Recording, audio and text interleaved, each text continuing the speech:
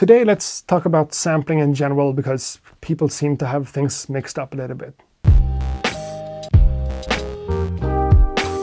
Accurate beats. Sampling is this really common technique used in music production in general. Of course used by legendary producers in hip-hop, but also for early house music, jungle, drum and bass, and so on and so forth. Nowadays, pretty much everyone does it all across different musical genres, and that's just a good thing. It's still frowned upon by some people, claiming it's not an original way to make music, but you know, people will always be people, that's just what it is. Since you're watching this channel right here, right now, there's a good chance you already know about all this stuff, right? But I just wanted to make sure that we're on the same page here when it comes to what sampling is, before diving deeper into the subject of how to make it original and special and unique, you know? So there are a lot of similarities between sampling and creating a collage. We're basically cutting out different bits and pieces from one piece of art, and we're taking them out of their context to put them somewhere new and changing the meaning of pretty much everything. Everything gets rearranged and mixed up and flipped around and edited. Some things gets taken out completely, or maybe we're adding something from a different source or a new element altogether, all depending on what I want to create and communicate in my final artwork. So this collage is now slowly becoming a new piece of art made out of pre-existing building blocks. It takes a lot of skills to create something new out of something old. The more experienced you are in all this, the easier it will become, and you could develop this skill set into something truly artistic. Now, this is obviously a pretty bad collage made by someone who's way better at music than actual artwork, but I think the parallel between this and sampling holds up. If all these different elements were sounds and notes and chords and rhythms and noises that I found on old records or TV shows, you're dismissed. Or maybe places like Tracklib, Splice, and Lander, I could still create something new and unique out of that too. And that's pretty much what sampling is. But what happens when a lot of people ends up using the same source material and the same samples for making stuff? Is that now the end of creativity and originality because we're using the same source material? Of course not. It all depends on you and what you make out of the source material. Just think about the musical notes that we in the West use to write melodies. In an octave here there's only 12 different notes, and the possibilities are still almost endless. At least almost. Or the English alphabet for that matter. It only has 26 letters, and people are still writing original books and poems and lyrics using those 26 letters. And how many recorded pieces of audio are there that could be used by someone like me in a sample-based music-making context? I don't know, but it's way more than 26 at least. Let's agree on that. Which means that using sampling as a technique for music production shouldn't necessarily have to stop you from doing something that's genuinely you, or original or special and unique. And the sources and the numbers of samples that we have today is kind of getting out of hand, but in the best way possible. More samples to the people is never a bad thing. But the problem I'm talking about here is more of a cultural phenomenon than anything else, I guess, because the way people are using samples these days is different from what it used to be. Most of the places where you can find and buy samples and sample packs these days also has lists of the most popular or the most downloaded ones. If you're just going for that and you're using those samples in your project in the simplest way possible without doing any type of adjustments or edits at all, sure, things will eventually become samey because we are doing the same thing.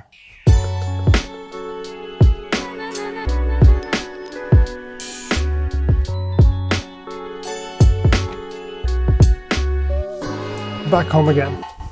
As music producers, we're constantly getting these new and improved tools to help us edit and manipulate audio in plugins or hardware or whatever it might be.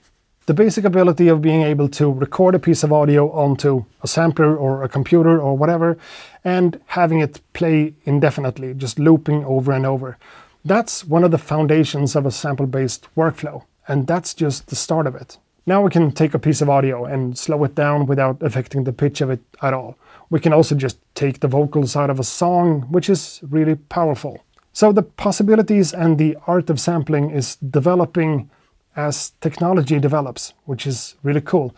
But people used to make sample-based music using just a tape recorder as well. So everything is pretty much possible, I guess. We're also at this strange point right now where AI, or really machine learning, can generate music for us.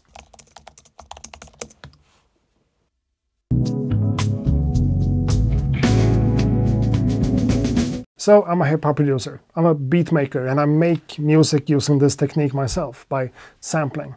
And for some reason I put a lot of effort and pride into my editing process of things. I just enjoy the feeling of knowing that I cut something up real good and I made something completely new out of it. Or the fact that I edited a sample to the point where something else fits to it, and two things that wasn't supposed to go together now goes together. But it's not like everything always has to become totally unrecognizable either. That's not what it is. I'm not that true to the game myself, and I'm not sure that's necessarily what sampling has to be all about in the first place. I've made up all these crazy rules and principles for myself and my music whenever I make stuff, for no good reason at all, I guess. It makes my life harder and the creative process more difficult than it needs to be. But on the other hand, these different sets of rules and principles is also what's keeping me from using like an Apple loop and keeping that in a project in Logic, or any type of pre-made loop for that matter in any of my beats ever. Because I don't want to use it as it is. I need to put my own flavor to it. I need to do something about it to make it special and unique and different. Otherwise I can't sleep well at night, you know, just knowing that I put something on a beat that I didn't even touch and try to make my own somehow. Just for the fun of it, let's challenge myself here in my weird sense of creative integrity by making a beat in less than a minute, I guess, in Logic using nothing but the pre-made Apple loops, just to see how that feels. A new project in Logic, let's just open it up like that and switch into 90 BPM and immediately into my loops, genres, hip-hop, because that's what I do. And let's just take that one. Import over there. That one.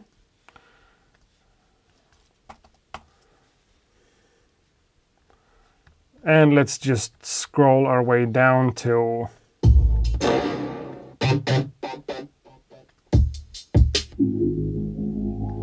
sure. I don't know, maybe let's add, maybe that's not gonna work, but sure, let's adjust the volumes, nothing more. And let's add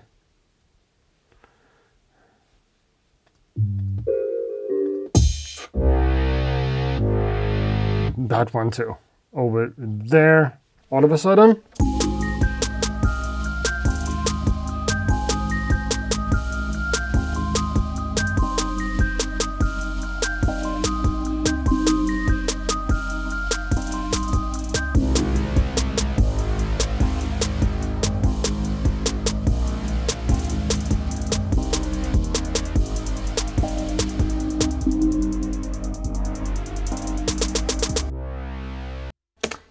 well, oh my god. Honestly, what just happened here for real was that my girlfriend, my partner, came down to the studio because what I was working on in terms of music down here sounded better than the stuff I normally do, according to her. Just right now, as I was filming this part when I made this piece of music in Logic with the pre-made Apple loops that I haven't made myself, so kind of makes me think about this entire video in a different way, but whatever. So the point I'm trying to make here, or at least was trying to make, is that sampling is definitely a more than valid way to produce music. And I don't care if you use samples from old records or TV shows or whatever sample pack you might find online, because as long as it feels good, it is good. In my specific case, it's just not as fun working with music like that as what I'm used to. Working with samples with a lot of edits and cuts and, you know, playing some chops backwards and changing the pitch up and down and adding effects and all that stuff. It just feels better and more rewarding in the end. And yeah, I'm old school and I'm grumpy enough to still want to believe that sampling is an actual art form and a craft that you need to practice to be good at. Just like pretty much everything else in life, things are supposed to take a little bit of time and effort and work if you want to be good or even great at something. Now, the audience might not always care, obviously, but you still have a passion for it. You still want to do it just because you're motivated to do it yourself, and that's really difficult to put into words. I'm gonna blame the YouTube algorithm for this, but I've seen some videos recently from music people like myself on YouTube outing producers for not doing things the right way, mainly in the dubstep scene or whatever. People seem to be downloading sample packs from the internet with these demo songs connected to them, made by the actual creator of the sample pack, and they just take the entire demo song and release that in their own name, just putting their name on it and calling that a day. And to me, that's just taking the entire principle of sample packs and whatever a little bit too far.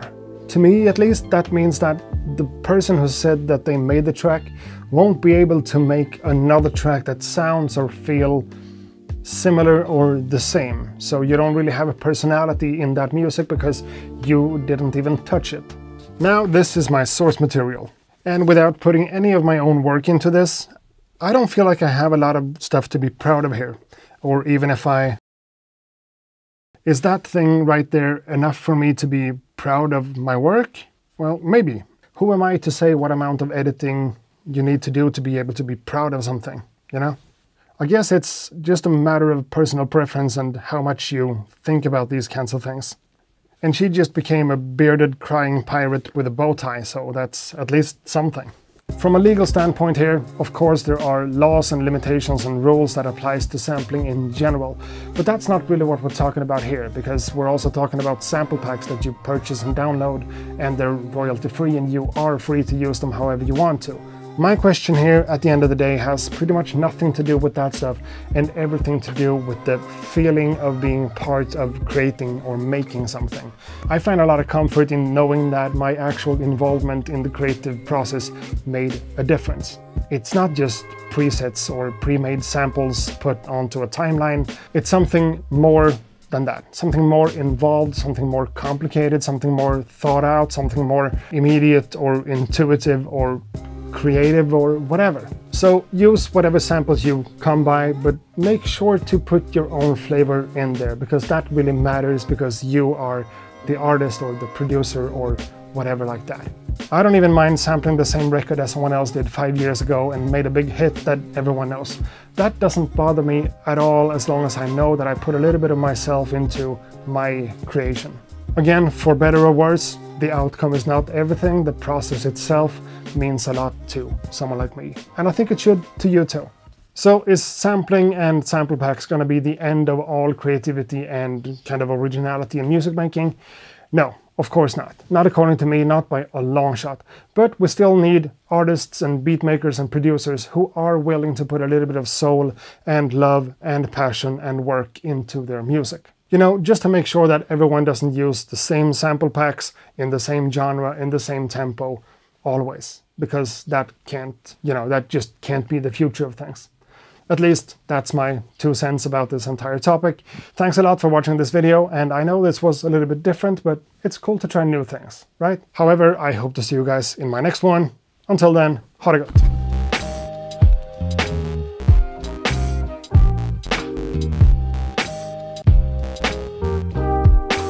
Accurate beats.